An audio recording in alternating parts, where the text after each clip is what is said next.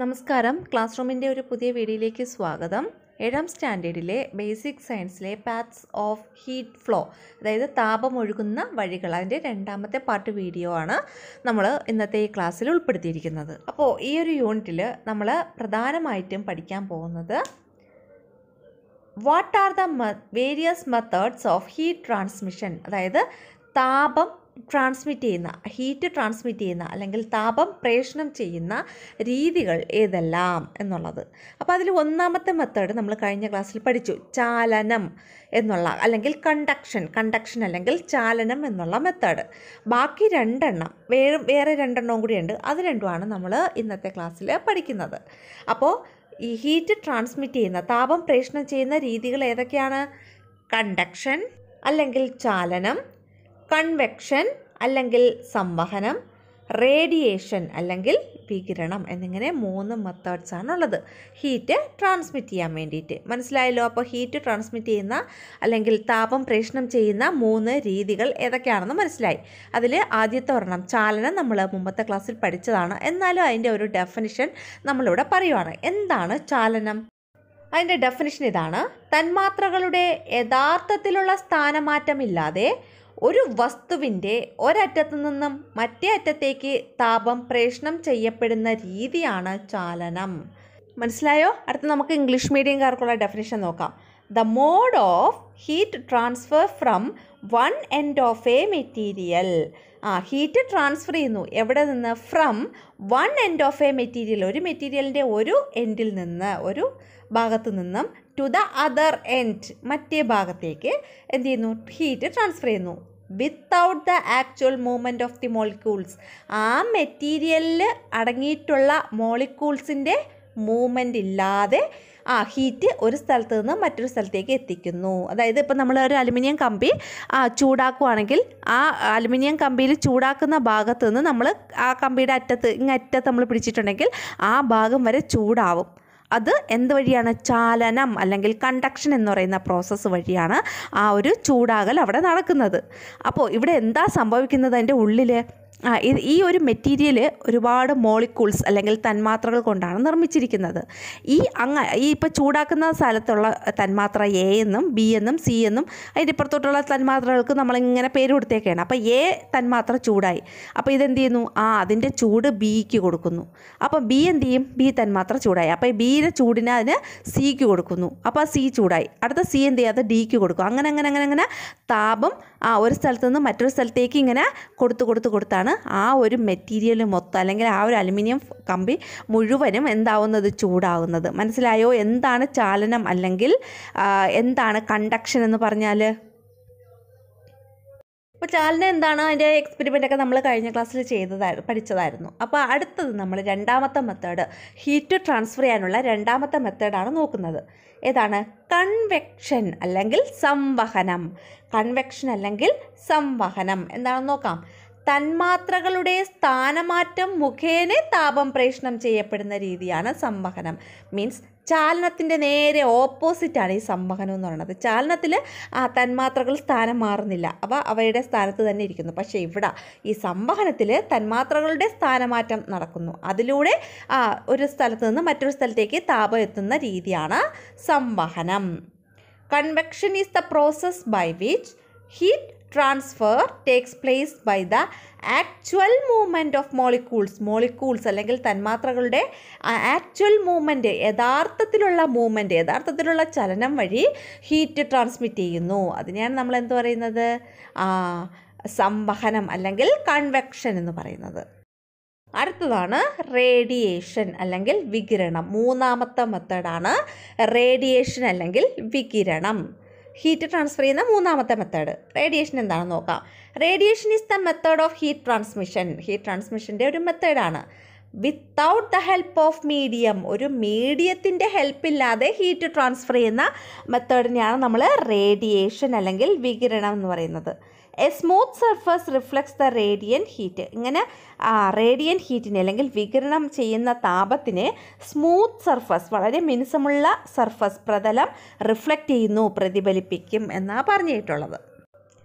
മാധ്യമത്തിൻ്റെ സഹായമില്ലാതെ തന്നെ താപം പ്രേഷണം ചെയ്യപ്പെടുന്ന രീതിക്ക് വികിരണം എന്ന് പറയുന്നു. മനസ്സിലായോ? മാധ്യമത്തിൻ്റെ സഹായമില്ലാതെ താപം അല്ലെങ്കിൽ ഹീറ്റിനെ ഒരു സ്ഥലത്തു നിന്ന് മറ്റൊരു സ്ഥലത്തേക്ക് എത്തിക്കുന്നതിനെയാണ് നമ്മൾ വികിരണം എന്ന് പറയുന്നത്. പിന്നെന്താ പറഞ്ഞിട്ടുള്ളത്? മിനുസമുള്ള പ്രതലം വികിരണ താപത്തെ പ്രതിപദിപ്പിക്കും.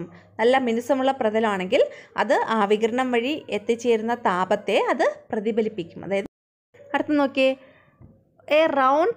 ഒരു റൗണ്ട് ടേബിൾ ഫ്ലാസ്ക് എടുക്കുക, അതിൻ്റെ അകത്ത് വെള്ളം എടുക്കുക, എന്നിട്ട് ഒരു അലുമിനിയം ഫോയിലിൽ പൊതിഞ്ഞ പൊട്ടാസ്യം പെർമാംഗനേറ്റ് തരികൾ അതിൻ്റെ അകത്തോട്ട് നിക്ഷേപിക്കുന്നു. എന്നിട്ട് അതിനെ ചൂടാക്കുമ്പോൾ എന്ത് മാറ്റമാണ് നമുക്ക് കാണാൻ കഴിയുന്നത്? ഇതാണ് ക്വസ്റ്റ്യൻ. അപ്പോൾ റൗണ്ട് ടേബിൾ ഫ്ലാസ്ക് എന്ന് പറഞ്ഞാൽ ഈ ഫോട്ടോയിൽ കാണിച്ചിരിക്കുന്നില്ലേ, ഇതാണ് റൗണ്ട് ടേബിൾ ഫ്ലാസ്ക് എന്ന് പറഞ്ഞാൽ. താഴെ റൗണ്ട് ഷേപ്പിലിരിക്കും, അതാണ് റൗണ്ട് ടേബിൾ ഫ്ലാസ്ക് എന്ന് പറയുന്നത്. അപ്പോൾ അതിൻ്റെ അകത്ത് നമ്മൾ വെള്ളം എടുത്തു, പൊട്ടാസ്യം തരികൾ ഇട്ടു, അതിനെ ചൂടാക്കാൻ പോവുകയാണ്. എന്താ സംഭവിക്കുന്നത്? ആ പൊട്ടാസ്യം തരികളുടെ നിറമായ വയലറ്റ് ആ വെള്ളത്തിൽ മൊത്തം വ്യാപിക്കും. എന്താണ് അതിൻ്റെ കാരണം? അവിടെ നടക്കുന്നത് സംവഹനം അല്ലെങ്കിൽ കൺവെക്ഷൻ എന്ന് പറയുന്ന പ്രോസസ്സാണ് അല്ലേ? അപ്പോൾ അതെന്താണെന്ന് നമുക്ക് നോക്കാം. നോട്ടായിട്ട് എഴുതിയേക്കുന്നത് നോക്കാം. Heated potassium permanganate solution moves upwards. ചൂടായ ഈ പൊട്ടാസ്യം പെർമാംഗനേറ്റ് സൊല്യൂഷൻ മുകളിലേക്ക് മൂവ് ആവുന്നു. And the called water from the top moves down. അപ്പോൾ ഈ ചൂടായ പൊട്ടാസ്യം പെർമാംഗനേറ്റിൻ്റെ സൊല്യൂഷൻ അല്ലെങ്കിൽ വാട്ടർ, ആ കളറിലുള്ള വാട്ടർ മുകളിലോട്ട് വരുമ്പോൾ മുകളിലുള്ള കളറില്ലാത്ത നമ്മുടെ വെറും വെള്ളം ഉണ്ടല്ലോ, അത് താഴേക്ക് പോകുന്നു. ആൻഡ് ദ കോൾഡ് വാട്ടർ, മുകളിലുള്ള കോൾഡ് വാട്ടർ ഫ്രം ദ ടോപ്പിൽ നിന്നുള്ള കോൾഡ് വാട്ടർ മൂവ്സ് ഡൗൺ, താഴേക്ക് മൂവ് ചെയ്യുന്നു. ഇതാണ് അവിടെ സംഭവിച്ചത്. ഇതിൽ നിന്ന് നമ്മൾ എന്താണ് മനസ്സിലാക്കാനുള്ളത്? Here we can understand that on heating hot water from the bottom moves upwards. ഇവിടെ നമുക്ക് മനസ്സിലാക്കാനുള്ള കാര്യം എന്ന് പറയുന്നത്, ഓൺ ഹീറ്റിംഗ്, നമ്മൾ ഹീറ്റ് ചെയ്യുമ്പോൾ, ചൂടാക്കുമ്പോൾ, hot water from the bottom അല്ലെങ്കിൽ താഴെയുള്ള ഹോട്ട് വാട്ടർ, ചൂടുള്ള വെള്ളം, മൂവ്സ് അപ്വാർഡ്സ്, മുകളിലേക്ക് വരുന്നു. And the called water from the top moves down, എന്നാൽ മുകളിലുള്ള തണുത്ത വെള്ളം താഴേക്ക് പോകുന്നു. The heat transmission in water is due to the movement of hot water molecules. ഇവിടെ ഹീറ്റ് ട്രാൻസ്മിഷൻ, ജലത്തിലെ ഈ ഹീറ്റ് ട്രാൻസ്മിഷൻ, ട്രാൻസ്മിഷൻ നടക്കുന്നത് എങ്ങനെയാണ്? Movement of hot water molecules, ഈ ചൂട് വെള്ളത്തിൻ്റെ ജലതന്മാത്രകളുടെ മൂവ്മെൻറ്റ്, സഞ്ചാരം മൂലമാണ്. മനസ്സിലായോ? ഇതാണ് ഇവിടുത്തെ പോയിന്റ് നമുക്ക് പഠിക്കാനുള്ളത്. ഓക്കെ, അടുത്ത മലയാളം മീഡിയംകാർക്കുള്ളതാണ് ഇവിടെ കൊടുത്തിട്ടുള്ളത്. ചൂടാക്കിയപ്പോൾ പൊട്ടാസ്യം പെർമാംഗനേറ്റ് തരികൾ മുകളിലേക്ക് പോയി, പകരം മുകളിലുള്ള തണുത്ത ജലം താഴേക്ക് വന്നു. ഇവിടെ ചൂടാക്കുമ്പോൾ അടിഭാഗത്തുള്ള ചൂടായ ജലം മുകളിലേക്ക് പോവുകയും മുകൾ ഭാഗത്തു നിന്നുള്ള തണുത്ത ജലം താഴേക്ക് വരികയും ചെയ്യുന്നു. ഇതിൽ നിന്നും ചൂട് പിടിച്ച ജലതന്മാത്രകളുടെ ചലനം മൂലമാണ് ജലത്തിൽ താപപ്രേഷണം നടക്കുന്നത് അല്ലെങ്കിൽ ചെയ്യപ്പെടുന്നത് എന്ന് മനസ്സിലാക്കാം. അപ്പോൾ ഇതുപോലെ വാതകത്തിലും ഹീറ്റ് ട്രാൻസ്മിറ്റ് ചെയ്യുന്ന മെത്തേഡ് എന്ന് പറയുന്നത് ഈ കൺവെക്ഷൻ അല്ലെങ്കിൽ സംവഹനം തന്നെയാണ്. അപ്പോൾ ദ്രാവകത്തിലും വാതകത്തിലും ലിക്വിഡിലും ഗ്യാസിലും ഹീറ്റ് ട്രാൻസ്ഫർ ചെയ്യുന്ന മെത്തേഡ് സംവഹനം അല്ലെങ്കിൽ കൺവെക്ഷൻ. അടുത്തത് നമ്മുടെ സാറ് ക്ലാസ്സിൽ തന്ന ഒരു ആക്ടിവിറ്റിയാണ്. ഒന്നാമത്തത് classify the following based on heat transmission method. ഒന്നാമത്തത് heat reaches the earth from the സണ്ണിൽ നിന്ന് ഹീറ്റ് എർത്തിലെത്തുന്നത് എന്താണ്? ഏത് മെത്തേഡാണ്? റേഡിയേഷൻ എന്ന് പറയുന്ന മെത്തേഡ് വഴിയാണ് അല്ലെങ്കിൽ വികിരണം. ദ വാട്ടർ ഈസ് ഹീറ്റഡ്, വെള്ളം ചൂടാക്കുമ്പോൾ അവിടെ എന്താ സംഭവിക്കുന്നത്? നമുക്കറിയാം, ദ്രാവകത്തിൽ കൺവെക്ഷൻ അല്ലെങ്കിൽ സംവഹനം. അടുത്തത് hot air escapes through the air whole, ചൂടായ വായു എയർ ഹോൾ വഴി പുറത്തേക്ക് പോകുന്നത്, അവിടെയും സംഭവിക്കുന്നത് സംവഹനം അല്ലെങ്കിൽ കൺവെക്ഷനാണ്. അടുത്തത് തീയുടെ അടുത്തേക്ക് ചെല്ലുമ്പോൾ ചൂട് അനുഭവപ്പെടുന്നത്, അത് അവിടെ സംഭവിക്കുന്നത് വികിരണം അല്ലെങ്കിൽ റേഡിയേഷൻ എന്ന് പറയുന്ന പ്രോസസ്സാണ്. അതിൻ്റെ ആൻസറാണ് ഇവിടെ എഴുതിയിട്ടുള്ളത്. അപ്പോൾ ഒന്നാമത്തെ വികിരണം, 2 സംവഹനം, 3 സംവഹനം, 4 വികിരണം. ഇനി നമ്മുടെ ഒരു തെർമോ ഫ്ലാസ്ക് ഉണ്ടല്ലോ, അതിൻ്റെ ഓരോ പാർട്ടുമാണ് ഇവിടെ കൊടുത്തിട്ടുള്ളത്. അപ്പോൾ ഈ ഒരു ക്വസ്റ്റ്യൻ നമ്മുടെ ടെക്സ്റ്റിലുള്ള ക്വസ്റ്റ്യനാണ്. അപ്പോൾ അതിൻ്റെ ആൻസർ നമുക്ക് നോക്കാം. തെർമോ ഫ്ലാസ്കിൻ്റെ പാർട്ടും അവ കൊണ്ടുള്ള പ്രയോജനങ്ങളും എന്താണ്? ഒന്നാമത്തത് സ്ഫടിക പാത്രവും അടപ്പും. ഒരു സ്ഫടിക പാത്രമുണ്ട്, പിന്നെ ഒരു അടപ്പും ഉണ്ട്. അതെന്തിനാണ്? ചാലനം മൂലമുള്ള താപനഷ്ടം കുറയ്ക്കുന്നതിന് വേണ്ടിയിട്ട്. പിന്നെ ഉള്ളത് ഇരട്ട ഭിത്തികൾക്കിടയിലെ ശൂന്യമായ സ്ഥലം. അത് മൂലം ഈ ഇരട്ട ഭിത്തികൾക്കിടയിലെ ശൂന്യമായ സ്ഥലം മൂലം സംവഹനം മൂലമുള്ള താപനഷ്ടം കുറയുന്നു. കാരണം സംവഹനം ചെയ്യണമെങ്കിൽ അതിനൊരു മീഡിയം ആവശ്യമാണ് അല്ലേ. അപ്പോൾ ഇവിടെ ഒരു മീഡിയം ഇല്ല, അവിടെ ശൂന്യമായ സ്ഥലമാണ്, എം ടി ആയിട്ട് ഇട്ടിരിക്കുകയാണ്. അപ്പോൾ എന്താണ്, ഇവിടെ ഈ ശൂന്യമായ സ്ഥലം മൂലം സംവഹനം മൂലമുള്ള താപനഷ്ടം അവിടെ തടയുന്നു. അടുത്തത് സിൽവർ ലവണങ്ങൾ പൂശിയ ഉൾഭാഗമുള്ള പ്രതലം. അപ്പോൾ വികിരണം മൂലമുള്ള താപനഷ്ടം കുറയും. അപ്പോൾ അതിൻ്റെ ഇംഗ്ലീഷ് മീഡിയംകാർക്കുള്ളതാണ് ഇതാ ഇവിടെ കൊടുത്തിട്ടുള്ളത്. സ്ഫടികപാത്രവും അടപ്പും heat loss is reduced due to conduction. ഇരട്ട ഭിത്തികൾക്കിടയിലെ ശൂന്യമായ സ്ഥലം heat loss is reduced due to convection. Silver ലവണങ്ങൾ പൂശിയ ഉൾഭാഗമുള്ള പ്രതലം heat loss is reduced due to the radiation. അടുത്ത സാർ തന്ന ആക്ടിവിറ്റിയിൽ രണ്ടാമത്തത് തെർമോഫ്ലാസ്ക് താപനഷ്ടം തടയുന്നത് എങ്ങനെ? How do the തെർമോഫ്ലാസ്ക് prevent heat loss? തെർമോഫ്ലാസ്കിൻ്റെ മൂടിയും പുറം ഭിത്തിയും കുചാലകങ്ങളാണ്. ഇത് ചാലനം വഴിയുള്ള താപനഷ്ടം തടയുന്നു. ഇരട്ട ഭിത്തികൾക്കിടയിലുള്ള ശൂന്യസ്ഥലം സംവഹനം മൂലമുള്ള താപനഷ്ടം തടയുന്നു. ചില്ല് ഭിത്തികൾക്കിടയിൽ വെള്ളി പൂശിയതുകൊണ്ട് വികിരണം വഴിയുള്ള താപനഷ്ടവും തടയുന്നു.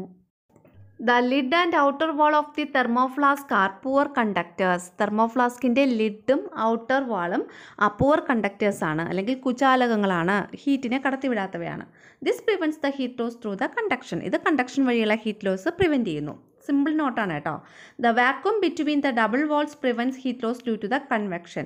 ഈ ഒരു ഇരട്ട ഭിത്തി ഡബിൾ വാൾ ഉണ്ടെന്ന് പറഞ്ഞിട്ടുണ്ട്. അതിൻ്റെ ഇടയ്ക്കുള്ള വാക്വം അല്ലെങ്കിൽ ശൂന്യമായിട്ടുള്ള സ്ഥലം പ്രിവെൻറ്റ് ചെയ്യുന്നു. ഇത് കൺവെക്ഷൻ വഴിയുള്ള ഹീറ്റ് ലോസ് പ്രിവെൻറ്റ് ചെയ്യുന്നു. The silver coating between the glass walls also prevent heat loss due to the radiation. അപ്പോൾ ഈ സിൽവർ കോട്ടിങ്, ഒരു ഗ്ലാസ് വാളിൽ സിൽവർ കോട്ട് ചെയ്തിട്ടുണ്ട്. അപ്പോൾ ആ സിൽവർ കോട്ടിംഗ് ഉള്ളതുകൊണ്ട് റേഡിയേഷൻ വഴിയുള്ള ഹീറ്റ് ലോസും അവിടെ കുറയുന്നു, അല്ലെങ്കിൽ റേഡിയേഷൻ വഴിയുള്ള ഹീറ്റ് ലോസും സംഭവിക്കുന്നില്ല. അതുകൊണ്ടാണ് തെർമോഫ്ലാസ്കിൽ എപ്പോഴും നമ്മൾ ചൂടുവെള്ളം ഒഴിച്ച് വെച്ച് ചൂടായി തന്നെ നിലനിൽക്കുന്നത്. മനസ്സിലായല്ലോ?